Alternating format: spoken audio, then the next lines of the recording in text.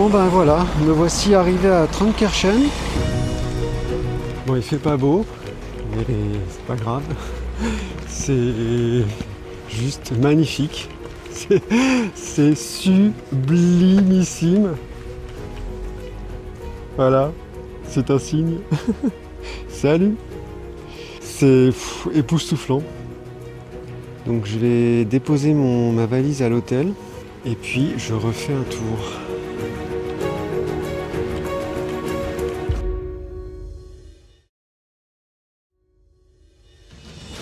Alors je viens de découvrir un endroit incroyable, mais je sais pas si on peut descendre, alors on va essayer. Là il y a une porte. Alors attends, on va aller voir. Je sais pas par les portes parce que je crois que c'est privé. Enfin, je sais pas, c'est pas marqué, mais bon. Et là regarde, je viens de voir un truc qui était magnifique. C'est là en fait. Regarde. Ce pont là, il est hallucinant.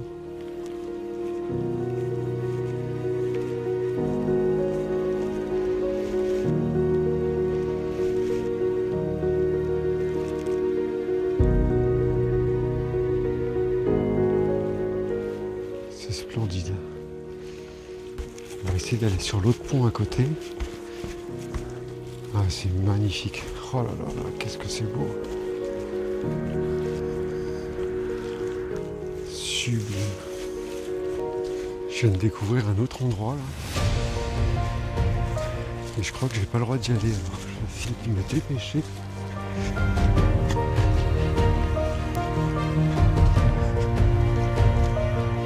C'est des petites cabanes là. C'est magnifique. Il y en a une deuxième là.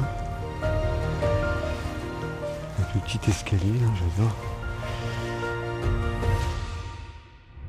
Bon, il commence vraiment à faire nuit, mais là je viens de découvrir un petit passage, donc je te montre, avec une rivière là qui passe, c'est superbe.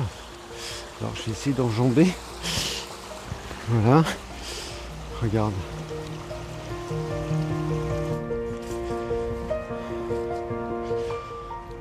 C'est magnifique. J'arrête pas de le dire, mais c'est époustouflant.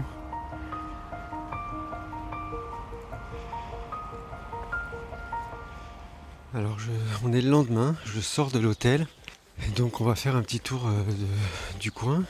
On va visiter, je crois qu'il y a un petit village. Enfin, un village. Je pense qu'il y a un petit hameau, un petit regroupement de maisons. Voilà, on va appeler ça comme ça. Les paysages sont époustouflants. C'est époustouflant, je sais pas quoi te dire de plus. Donc on va essayer de trouver un passage pour rentrer dans ce hameau de maisons.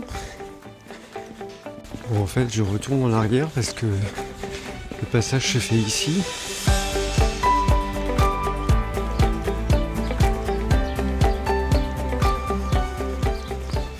On dirait des petites maisons en bois de construction. On dirait des fausses maisons, tu sais. C'est excellent quoi, c'est tellement propre et parfait que j'ai l'impression que c'est des fausses maisons. C'est un faux décor. En même temps, il n'y a personne dans les rues, donc tu te dis que c'est peut-être un faux décor en fait.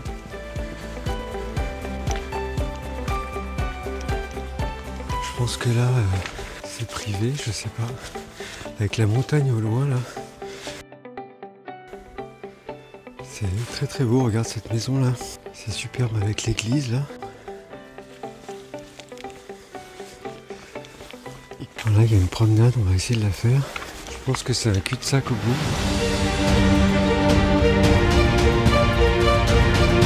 Et je confirme, c'est un cul-de-sac. Il n'y a plus de route.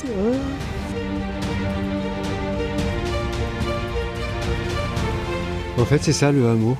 Voilà, on le voit bien, là, on surplombe. Il y a à tout casser 30 maisons. C'est très beau. Bon, allez, je redescends.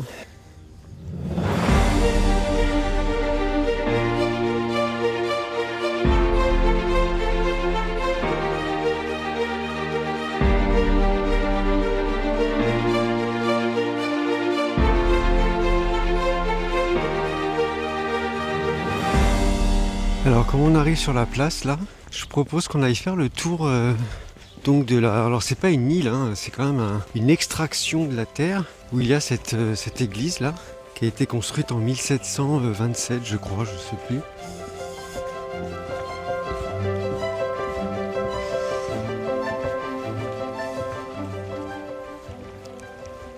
Là le hameau là sur le lac, c'est vraiment très très beau.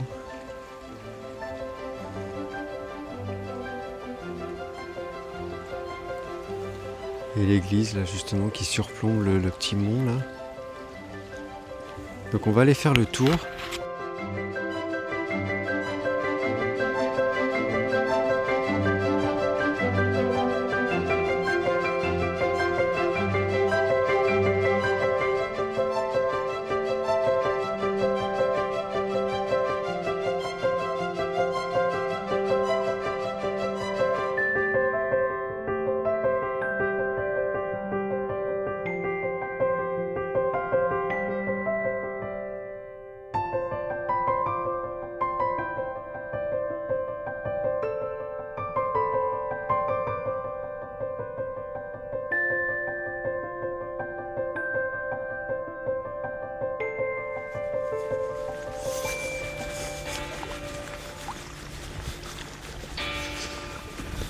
Putain, c'est solennel.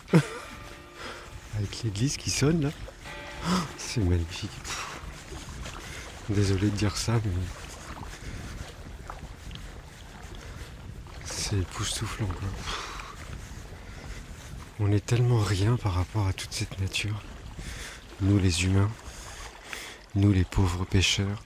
Putain, bienvenue dans l'émission catholique du dimanche matin. Non mais c'est clair. Non mais regarde quoi. Bon allez.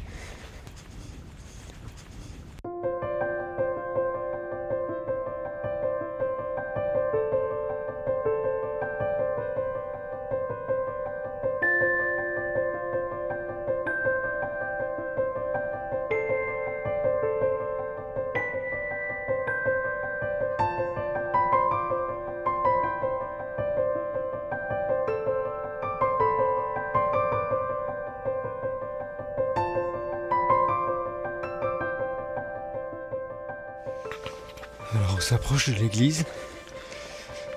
Ouais, on y arrive là. Voilà, l'église est là. Cool. Alors voyons voir. Je pense pas que ce soit ouvert. C'est ouvert.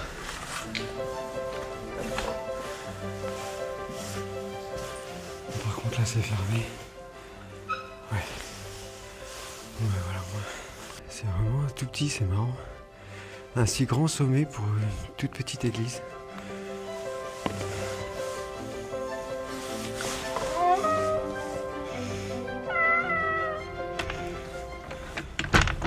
Ouais, voilà, on est tout en haut de l'église. Maintenant, j'aimerais aller... Je sais pas si tu vois au fond, là-bas... Il y a des espèces de baraques, enfin des espèces de, je sais pas, comme une espèce de pont fermé qui serait au bord de la falaise là. Ça m'intrigue, je pense que ça va être très joli. Donc je vais aller faire un tour, on y va ensemble, on va aller voir ce que c'est. Allez, c'est parti.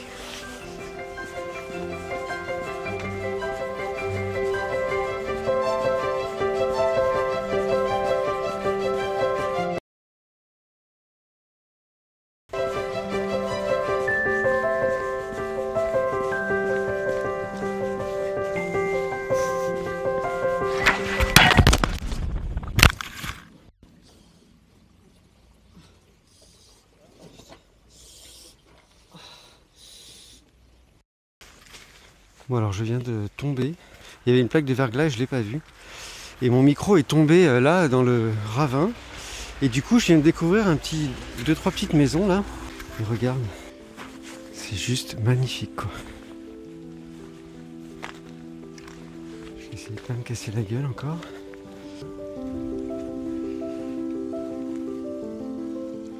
Non mais regarde quoi.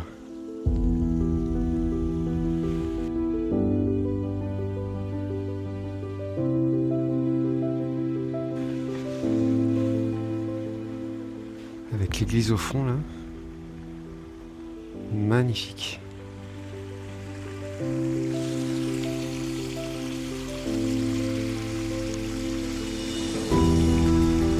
Bon, on approche. Il y a le train, les voitures et les piétons. Voilà, et les bateaux. Il manque plus que l'avion et c'est bon, on est complet. Donc voilà, c'est au fond là-bas. Je sais pas trop ce que c'est, on va voir. Hein. Ça se trouve, c'est tout pourri. Bon, alors je ne sais pas du tout comment on fait pour aller là-bas. Je ne sais pas. Parce que là, il y a quand même un cadenas, donc on ne peut pas y aller. Là, c'est la route. C'est peut-être après le pont, on va voir.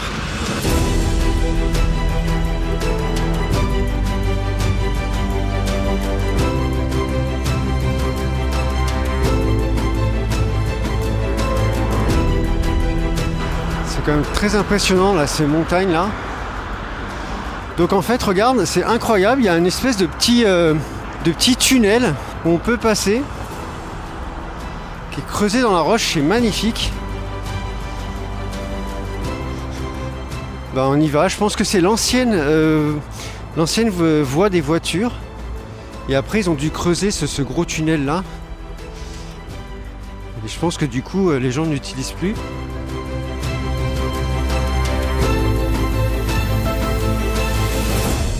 Et donc c'est là les baraques en bois. Enfin on y est arrivé. C'est une espèce de petit tunnel. Je sais pas, je sais même pas à quoi ça sert. Peut-être à retenir les pierres qui tombent d'en haut. Je sais pas. En tout cas il y a une charpente de ouf. Et donc voilà. Ça y est, on y est arrivé. C'est génial parce que regarde, tout à l'heure on était là-haut. On était en haut là sur l'église. Je sais pas si tu vois, tout au fond là il y a l'église et on est en train de regarder ça et du coup maintenant on regarde ça en face. Il y a quand même une petite trotte. Hein. Alors il y a un deuxième, il y en a un deuxième comme ça, on va aller le voir. Voilà, le deuxième est là, il est un peu plus petit. Bon, je pensais que c'était beaucoup plus mignon que ça, mais de loin ça avait l'air joli.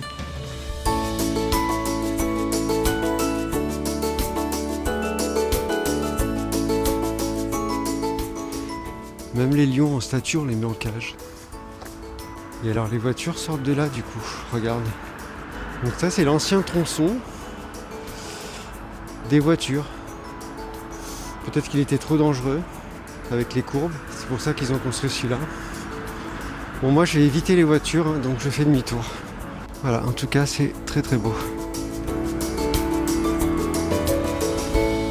Voilà. Je trouve qu'ici c'est un bel endroit pour te faire ma conclusion sur Traunkirchen. Avec cette montagne là qui a été vraiment le point de vue de partout. Je pense qu'on ne peut pas se lasser de voir ce paysage. En plus, je sais pas si tu vois, mais il y a un cygne qui passe. Enfin, je trouve ça incroyable quoi. Donc voilà, là je suis sur un ponton. Avec un bateau là, c'est époustouflant. Les décors ici sont vraiment époustouflants. Tout au fond là-bas, là, il y a Gmunden qui a été donc ma précédente étape. C'était là-bas et donc voilà, je suis venu ici maintenant. Je ne regrette pas, c'est un tout petit hameau avec pas beaucoup d'habitants. Il y a une trentaine de maisons. J'ai d'ailleurs dû dormir dans cet hôtel là que tu vois ici parce qu'il n'y a pas de chambre en fait. Mais voilà, je ne regrette pas, c'est vraiment une destination que je te conseille parce que vraiment, même si tu t'y arrêtes une journée, il y a des balades à faire de fou. Il y a une montée d'ailleurs, je ne me rappelle plus du nom, mais il y a une montée à faire.